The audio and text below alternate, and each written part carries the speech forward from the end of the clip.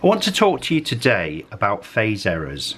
The title probably sounds more scary than it really is, but let me explain what happens. If you press a button and you've configured two turnouts to work from the same button as a crossover, you can see here that with the two green lights, the track is set for straight.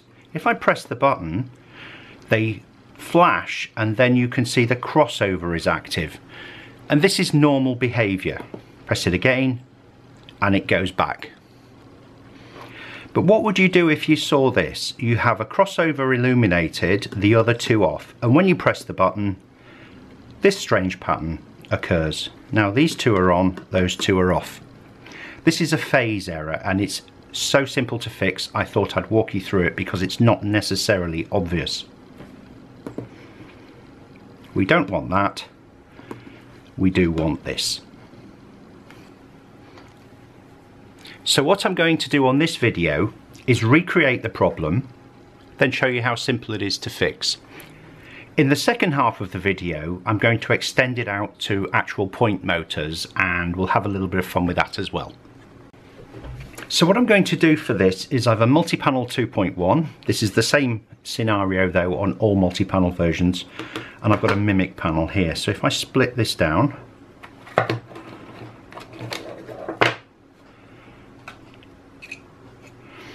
I have a button already attached. I'm using plug and play components because it's so much easier to demonstrate. So what I'll do, I'll take one of the cables, let's lose that, connect it to a button, and I'll plug the other end into channel 1.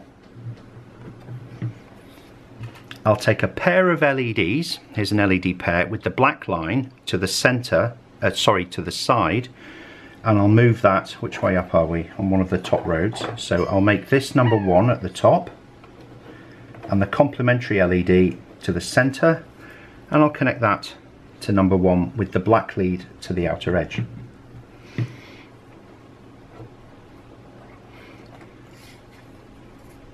For the second set of points up here, which I'll configure to channel 2, so this is channel 1. In fact, before I do it, let's power it up and see it work. So you can see here, when I press the button, I toggle, press the button again, and it toggles back. So that's a single set of points moving straight and through the crossover. So I'm going to take the single LED with the black lead to the outer edge and connect it to output number 2 for points number 2, plug it into the indicator hole for number 2, and as you can see now, something funny's going on because we have the center active here and the top. Before we do anything, I'm going to take the second lead for the switch, connect it to the opposite end, ensuring that I have the black on the same side, and I'll connect the switch to number 2 as well. So as far as we're concerned, I've wired up lights and buttons for a crossover, and when I press the button I can see I have this funny condition. Now if you think about what's happening, every time I press the button the points will move from straight to turned, so I'm toggling the position. All that we have here when I say a phasing error is that this point and this point are out of phase with each other. So when one is straight, the other should be straight, but it's indeed turned. All you do, and this is so simple, is disconnect one of the button leads, press the button once, reconnect the lead.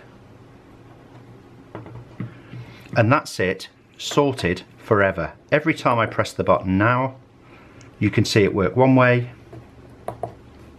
and the correct way. So that's how you would correct a phasing error or having one turnout out of sync with the other. Of course, if you're switching more than 2 points with a single button, then you could have all sorts of interesting combinations, but if you think through, that's all there is to it.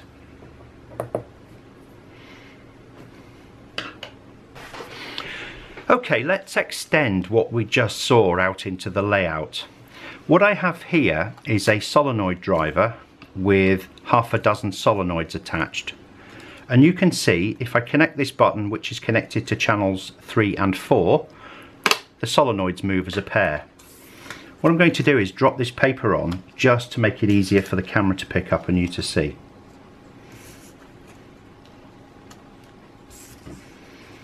As you can see, some of the round holes have already been elongated when I tested it, so the solenoids are destroying my pieces of paper. So here they are, all lined up. So if I have a pair of turnouts like this and it configured in a crossover, then when they're both straight and in the same direction, the turnouts are straight. When I press one button, I want them both to move like that. And if you look at 3 and 4 here, as I press it, they're moving as a pair in the same direction. This might be good on your layout. You might have one reversed and it might be bad. So let's induce the issue. I will disconnect one cable, press the button once, one moves, reconnect the cable. Now if you see, they're not lined up, and every time I press the button, the opposite happens. This one moves over, that moves over, and now it'll switch back. So they're out of phase, which may be intentional, or you might be under the layout wiring up, cursing and wondering why it's doing that. And the solution is simple. Again, disconnect a wire, press the button once, reconnect, and it doesn't matter which wire you unplug. Now when I press it, the two move over. Now in this case I've left the LEDs off so that we just try and clarify everything on the point motors here. Okay, let's ramp it up a gear. What I'm going to do now is bring all 4 in as though I'm using a scissors crossing.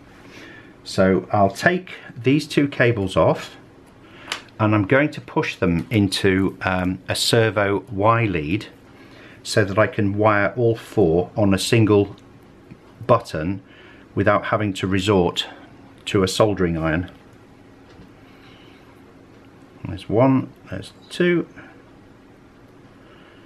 in. Then these 2 are joined together and I can put that on one side of the button. I'll put the other 2 on the other side of the button, making sure I match black and red on the same side. Let's plug in number 5 and plug in number 6.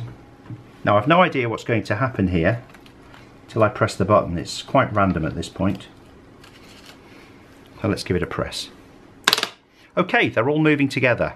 Brilliant. So one button push, all 4 of the turnouts are moving as a scissors to either all turned or all straight.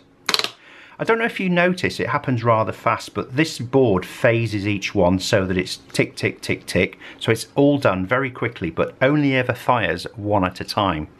That way we can design the CDU or capacitive discharge unit right out of the equation, which is why I don't want you to use one with this board.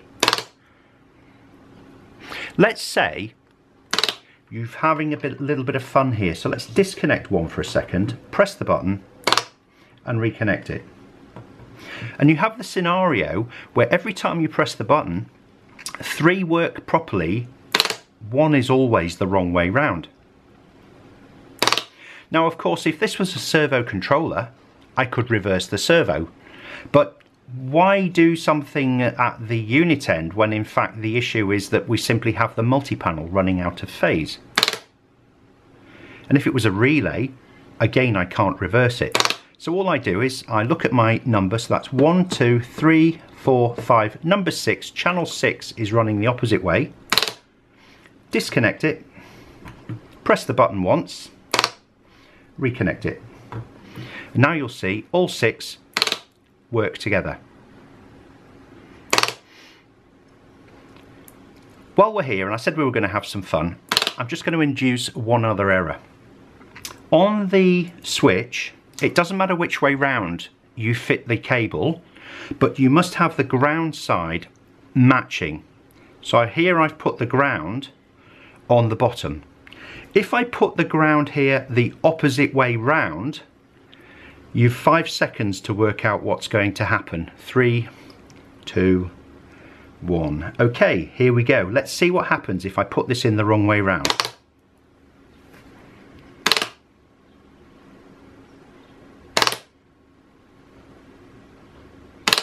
Effectively, it's like we've got the button permanently held down, and it's going to do that forever until you either work out what's happened or you ring me claiming the system's broken.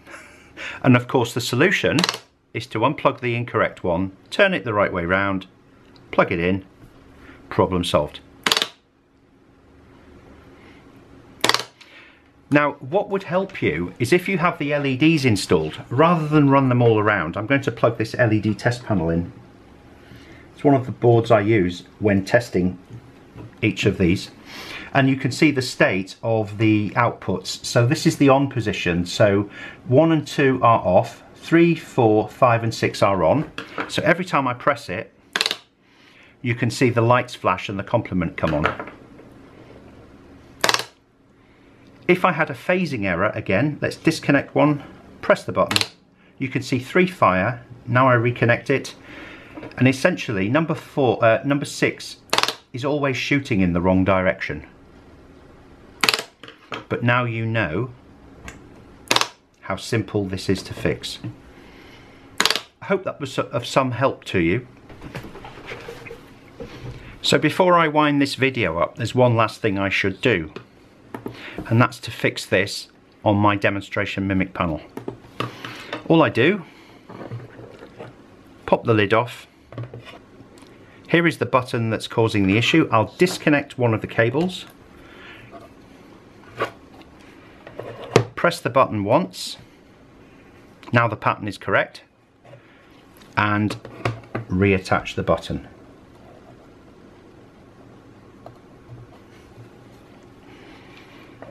And there it is, working correctly.